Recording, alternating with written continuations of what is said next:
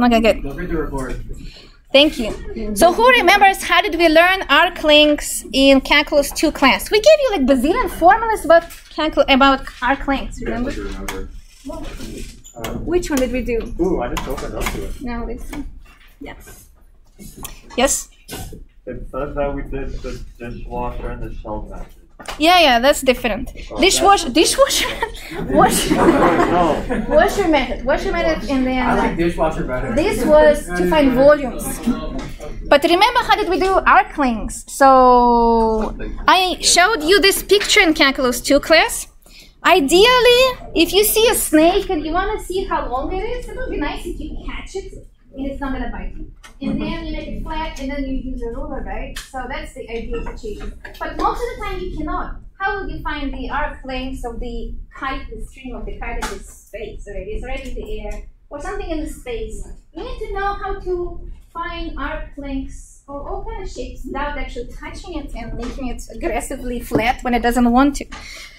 So the formula was, if you remember, not a square root, derivative squared plus derivative squared, and then integral from a to b. That was the arc length from a to b. Here's the picture. We want to find the lengths of this red curve. Who remembers the idea? How did we do it? What did we use to approximate it? So someone mentioned Washer's shell method. That was 3D approximation, but 2D, that is in 2D. How did we do it? Any ideas? Yes. Cut it up into smaller and smaller pieces. Exactly. We cut it out in smaller and smaller pieces called segments. And when we did that, like so, you see it's in 3D. When we did that, those smaller pieces were approximations, the segments. They were approximations, and then we were like, only these smaller pieces can be even smaller. So they gave you better approximations. And better, the smaller it gets, the better it gets. That's how limit showed up. Limit, when the size of the segment was shrinking to 0, limits turn into integral. So arc length is, suppose the curve has the vector equation f, g, and h, then the curve is traveled once as t increases from a to b, and we can find it using these equations. Same thing as in Calculus 2 in 2D, we're just adding one more variable.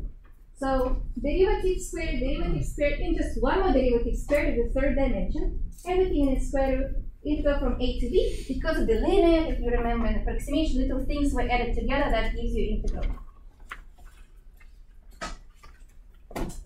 Does this second equation remind you anything? Or even the first one?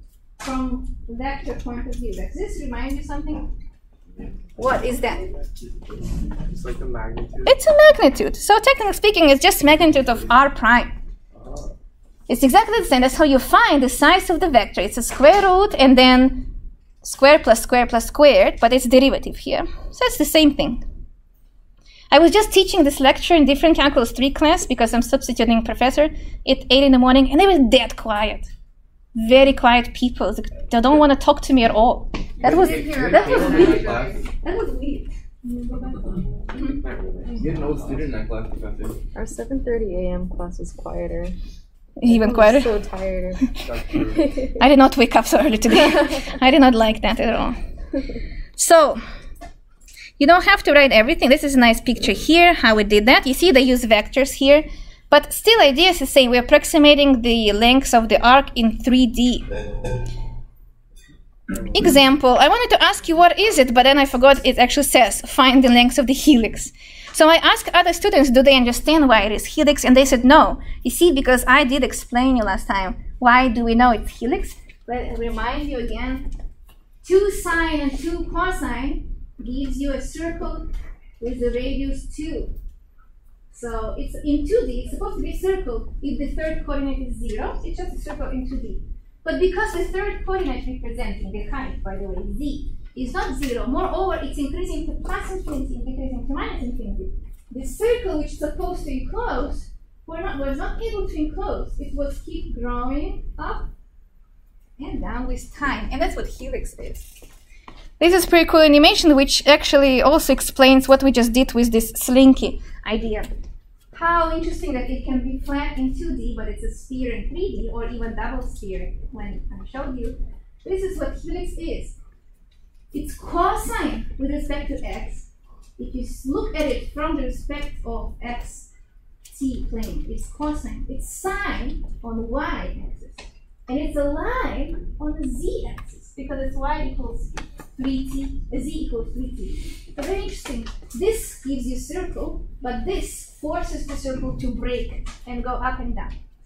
So you see, everything is in perspective. If you look at this shape from the top or the bottom, it's just a circle. Now, so what we are asked here is, let's find the length of the helix. How would you do that? Just use the formula we just gave you, which I wanted. Lost it. That's fine. The thing is, I don't have a pencil with me. I should start calling people to like actually write down things for me, right? That would be nice. Do it. I can. Do you want? Who has a stylus with? Oh, I know. That'd be nice. Do you want to try?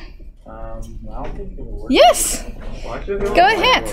Also, my handwriting is terrible. Well, You volunteered twice in a day. here. Oh, it doesn't work. No, it doesn't work. Wait, maybe I think you have to connect it, no? Yeah, I think so. That's You can why. use the whiteboard. there is Yeah. this one. No, there is a way to write down. Oh, here it is. Try again. Come on, Carl. Nope. But with a finger it works. Yeah, These design only has Yeah, I did. Yeah, you have to Try again. Try again. Try again. No. So with my finger it works. Yeah. I think you just might have to power it up. That's Yes. There's the whiteboard with the marker. Yeah. Oh, whiteboard is. I think I have one if you want one. Let me try. But I don't want to take away from your notes. Let's see. Yeah, so sad. I hope it's still in that room. Oh, it works. But don't you need it?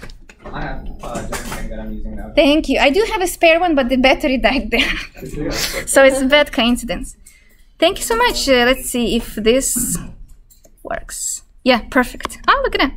So we need just to use the formula. The formula says arc length, let's call it L. It's a very old thing we did. Integral from 0 to 6 pi. Remember, the moment you put 0 to 6 pi, that fixes the parameter of integration, so it's going to be dt. That is important because soon we're going to learn double and triple integrals with dz, dm. So you need to know which one corresponds to which one. 0 and 6 pi are about t, so it should be dt. Then a huge square root. And then you start differentiating and squaring each parameter. Squaring dt. Like so. What is the first one? Remember, I'm differentiating. Negative 10 sine of 5. Negative 10 sine 5t. Anyone have questions? Why? So I'm differentiating the first component of the vector. Differentiating the second one gives me what? 10 cosine 5c. 10 cosine 5t. Since we're squaring negative, it's not important. And the third one, derivative, gives you 3. And now I'm just going to remind you how to calculate this fast. So it's going to be from 0 to 6 pi, the square root, factoring out 100, which is 10 squared, right? 10 squared. I will have sine squared 5t plus cosine squared 5t plus 3 times 3, 9. Why this is good? Because, who knows? 1. Yay, this is 1, that's what you want to have. Even though it's 5t, remember, it still works because sine squared theta plus cosine squared theta gives you 1. So you just end up with the integral 6 pi of 10, no, it's square root of 109 dt. 100 plus 9. And then I asked students in my previous class, like, so what is that? And nobody told me. It's just 109. Maybe they just did not want to talk, but maybe they forgot. Do you remember? So what? What is the integral of 100? It's 109. Wait. And then what? 1 divided by... by 6 pi. So people actually saying right things. Multiply by 6 pi, or I can do t bar from 0 to 6 pi. And now I'm plugging the top minus the bottom. Remember that? Top minus the bottom. square root of 109 times 6 pi minus 0. But in general, people remember that the answer will be your coefficient times the length of the interval, which is 6 pi. 109 times 6 pi. And that is the answer, arc length. Could we put the Yes? Could we put it together if we wanted to for an answer? Yeah, you can, why not? I just don't really mind. So, this was a short thing. I don't even know if it's worth to put in the exam, to be honest, because it's kind of old material. What's new is about how smooth curves are. So, don't forget to take it back. I might forget to give it back. Yes? Very interesting idea about smoothness of curves. So we already had some kind of unusual ideas in this class. How parallel curves are. That is a weird question. We answer it with a dot product. Dot product gives you the answer how parallel curves, two vectors are. Then we was like, cross product. That will give me how perpendicular curves are. So calculus 3 actually defines pretty cool ideas. Now let's answer how smooth things are. Yes? Could you just scroll up for just a second? I thought the integral of cos is positive. Oh, we're not... Like, No? We're not integrating these. We're differentiating these. it's derivative. Oh, So right. derivative I is... I saw the integral. Yeah. Oh, and also, very nice to show in the picture, since I noticed we did find the area, the length of this piece only. Again, reminding you, this is Z, this is X, bless you, and this is Y. T is not in the picture. So I'm reminding you that T is being a fourth dimension here. T is time, so you're looking at your watch, and then while you're looking at helix, is being built. So you're like, okay, stop at 6 pi, and this is what I want to find. So pretty cool that we're actually working in 4 dimensions for a while already. More interesting idea, what is smooth and not smooth curve? So, very nice question, because it's nice to work with smooth curves. Look how cute this is.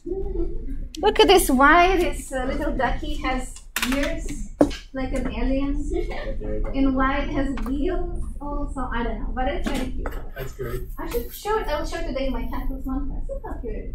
So you remember this. When it's going up, then it's positive, then 0, then negative, then 0, then positive. This looks like a smooth drive. So all these phrases you used, oh, that was very smooth, when some diver made a triple flip and then jumped into the water. You're like, this was very smooth. What does it mean to be smooth from the scientific point of view? STEM majors should know that. Smoothness has definition, actually.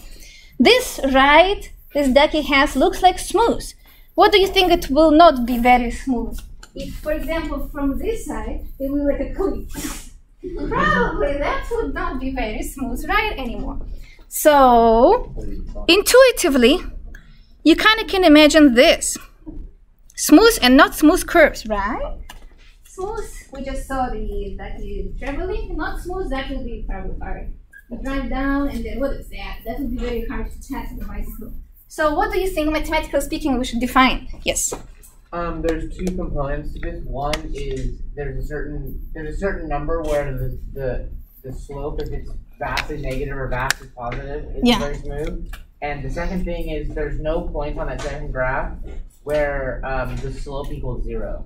Yeah, this is very good explanation. Do you have any more ideas on this? Comments? Yes? I'd say basically any curve that's not differentiable. Very good point. So you exactly added to the definition. What they just said, it's nice if derivative exists, because in this case, derivative does not exist. Remember, derivative does not exist at cusps or corners. So we should avoid that if you want a curve to be smooth. And also, we do not like when derivative is 0 as well. So it should be nicely increasing and nicely decreasing. And I do have a definition here. Just the first paragraph is important. So a curve is called smooth if it has a parameterization on the interval of I such that the derivatives are continuous. We also need to point out that the function doesn't have any breaks, right? So that makes sense. not to jump from the cliff. So no jumps. And do not have simultaneously zeros, except maybe at the end points. So there should not be zeros or D and E. That also is important. You don't have to go write down the definition of the piecewise smooth, because it means if it's not smooth everywhere, we can break it into pieces and make sure that on every piece it's smooth. That's what you call sub-intervals. A smooth curve will have no corners or cusps. That's the intuitional idea we have now. And now, a very interesting idea with circles. I told you in Calculus 2 and Calculus 1 class that everything can be built with circles. Same idea with the curvature. How curved a line or surface is, how much, you should probably stop it because it goes to the recording. Thank you. I just realized it because my volume here is very sensitive. How curved a line or surface is, how much a curve varies from being straight or flat. Okay, what if the curve is smooth? Now the question is how smooth it is, and this is how cool mathematicians are. We want to know precisely, okay, you're smooth, but how smooth you are. And then interesting. How smooth, right? I do not know. I probably should not. Yes. So, look at that. If you imagine a big circle, the circle has a definition also. If you have a big circle and you are traveling on top of that circle, this is a very smooth ride because the circle is so big. But the moment the circle becomes small, that's still smooth, but it changed faster than on the big circle. So that intuitively gives us the idea, interesting, small circles have high curvature, and the big circles have small curvature. So it's inverse relationship. With a bigger radius, the curves are smooth. And with a smaller radius, it's actually highly not smooth. But that's a very cool idea because imagine you are like a juggler walking on this circle. This one will be easier to walk than on this one. That's kind of the idea you should think about. So at what point would the circle be too small to count as? Too small, imagine it will be like this tiny, then it will be, Yeah, that's what right? I mean. It's like, So- that still kind of smooth because it's not. good point. Instant At some drop. point it might create a cusp, but probably it's not going to be a cusp because cusp cannot have a circular shape. So it will be tiny like so, but it still doesn't count as a cusp. Cusp is when derivatives stop existing. It was here, here, here, and then changed too rapidly. Here, here, here. What if you get a really small circle? This one still has derivatives. It's just going to be a tiny one, and it's hard to detect them. So when I was Googling what a curvature is, it gave me some medical pictures. If you like Google images for the curvature, it gave me that. I'm like, okay, I mean, makes sense, makes sense. Scoliosis. Yes. Raise your hand if you have no, Why the spine all that arm? So, mine is probably like this, to be honest. There's 3 types actually, depending on the curvature of the spine. Yeah, There are yeah. 3 types of- See, she knows because she takes some medical classes. Very Nice. Yeah, she's very smart. Take mathematics. A curve, so this one is important, write it down. A curve is called smooth if it has a smooth parameterization. A smooth curve has no cusps and corners. We did this, you don't have to write it down again. What we're writing down is, we're reviewing what tangent is. Do you remember tangent? Tangent is derivative of your function divided by the magnitude of the derivative of the function. So we did describe small t. Small t was tangent vector. Tangent vector, as it's supposed to come from the name, is derivative. Derivative of tangent, synonyms. But then we realized, remember I showed you those nice vectors on the backpack and stuff? We don't care how big they are, so we want to normalize to make it a unit size. So that's why you divide by the size to create unit vector out of that. So this is where it gets interesting. A curvature, so what is the curvature? That is a definition I wanted you to know, is a magnitude means the length, right, of the rate of change, so that is t, of the unit tangent vector with respect to the arc lengths. So we're using arc lengths in the ratio. We use arc length so that the curvature will be independent of the parameterization. And here's the formula below. The formula K, small k, is the international notation for curvature, is derivative of t, where t is derivative of r over derivative of r negative, divided by derivative of s, that's the arc length with respect to the arc, and then we take the size of it. And this number will show you how smooth the curve is, and that's what you call curvature. Curvature. Now, good and bad things about this topic. The bad thing is that the curvature has bazillion numbers of formulas, and some professors push them hard. So only for this topic I can create 3-4 problems on the exam. And the good thing is that I don't want it. Curvature is known to be just a nice property, which is nice to know it exists, but it's not as important to waste so much time on it. So I will give you my notes with lots of formulas, but I don't want to spend my time right now talking about them. I will scroll and show you, and then you can copy them to do your homework. But I will mention to you probably on Monday if I did put any questions about curvature on the exam or not. So there's one more formula for the curvature. There's one more formula for the curvature. All is the same thing. Think about that. So yeah, you don't have to do it now. This is getting crazy, and that's why I don't really big fan of it. And there's one more formula. This one has first derivative, second derivative, cross product, and then cubic function at the bottom. And all of this is in magnitude, so remember you should take square roots and stuff. So that is also one more formula. And you know, some professors like pushing it. I am not a big fan of it. What is important is finally to learn this.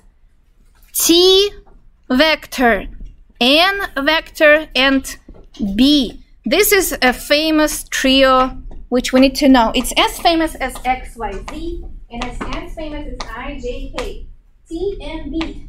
Tangent, normal, binormal. They are the one who represent everything in 3D.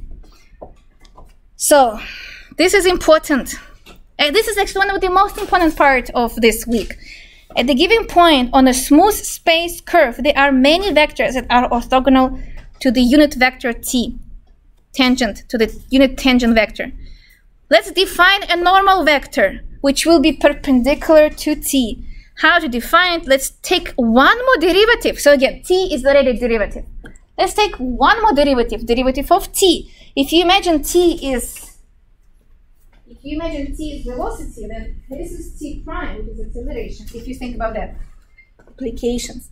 And then make a unit vector out of it, and we're gonna call it principal unit vector. Nobody calls principal. It's just unit normal vector. And then we're going to define binormal. Binormal will be perpendicular to both tangent and normal. How to find that? Using cross product. So we have three vectors now. T, that is tangent. Tangent vector. Tangent comes from the derivative of r over size of r. Now we have n. N comes from the derivative of t over size of t. And now we have b. B is a cross product of two previous ones.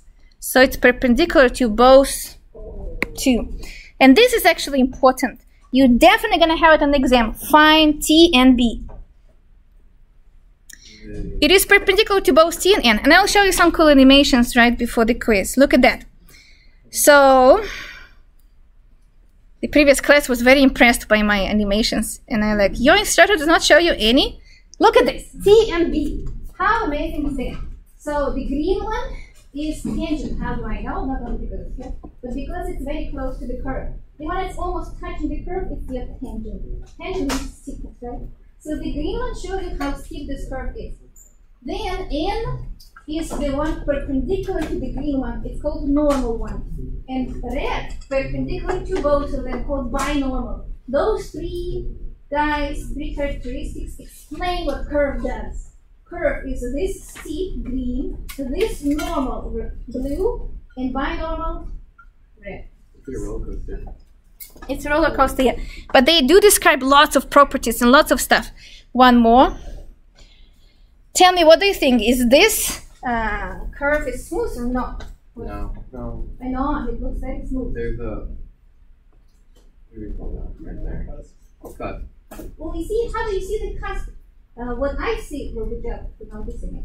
How fast it feels, you see? And that's exactly why this trio helps. This trio tells you the behavior of the curve or surfaces and so on. So, you see, it's very smooth here and it flips way too fast. So, some smoothness. It's still smooth, so I would not even call it cusp. Maybe it's smooth from that point of view, but it's less smooth than it used to be. Kind of that's the idea. And now, if you zoom in, it looks like this. So first we defined tangent, because this is what we know from Calculus 1 class. Tangent, right? This is tangent. Tangent. And then you can write down the formula again if you want. Maybe that will help you to memorize it. Tangent t is derivative of your curve over the size of the derivative. So tangent is derivative, that makes sense, but don't forget to divide by the size. Then we defined normal by just finding the orthogonal vector n. And n was defined, so that is normal. N was defined. Now let's differentiate t, which is already a derivative actually, and then also make it unit. And finally, the third vector, binormal.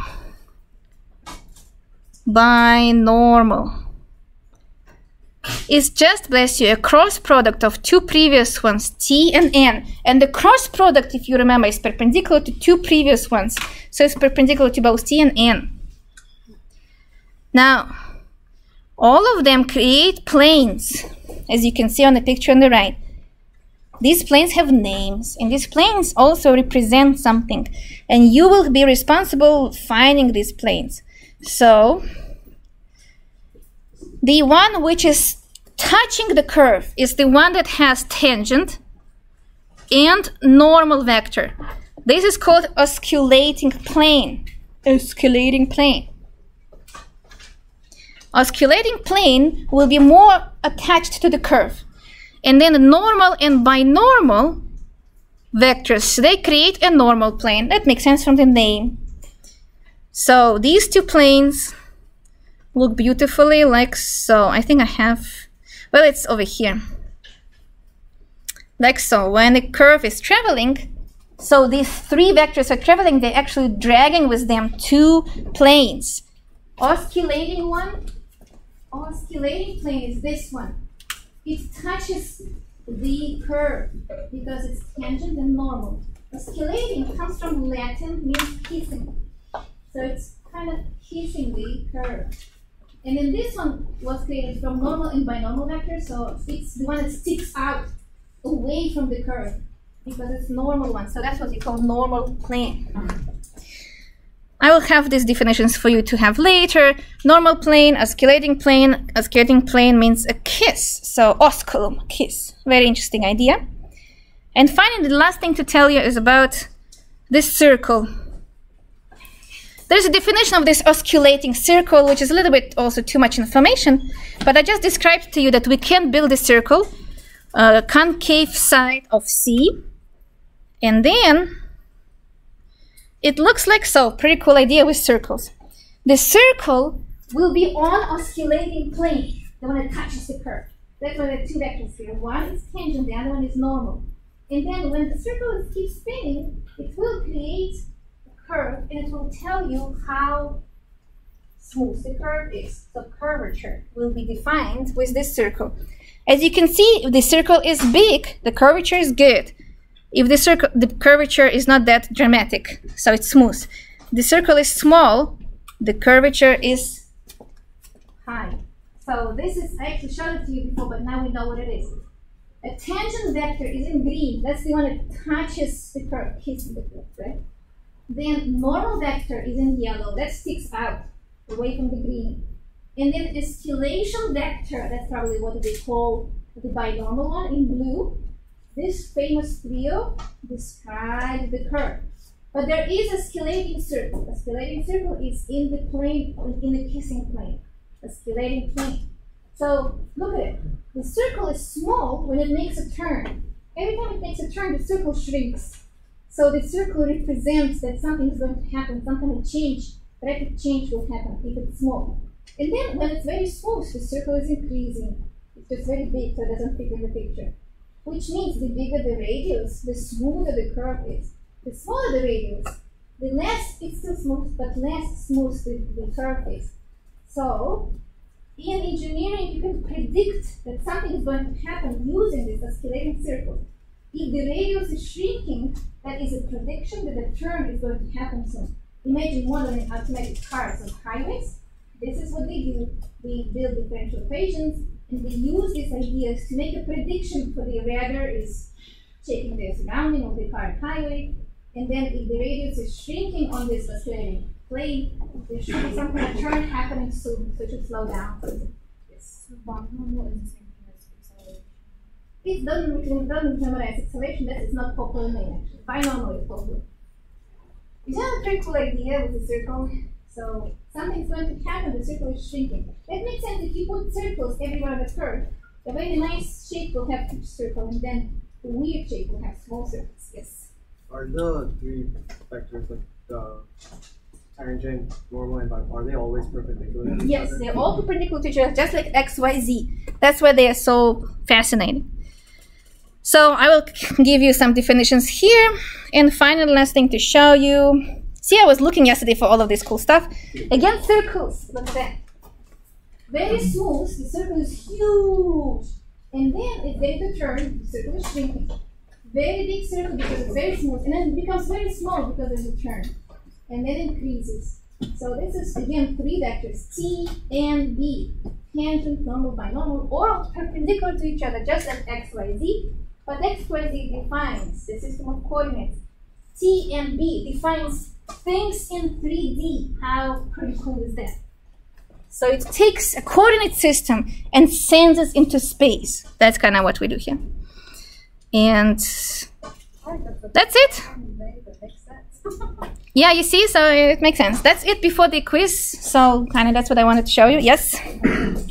The three lines.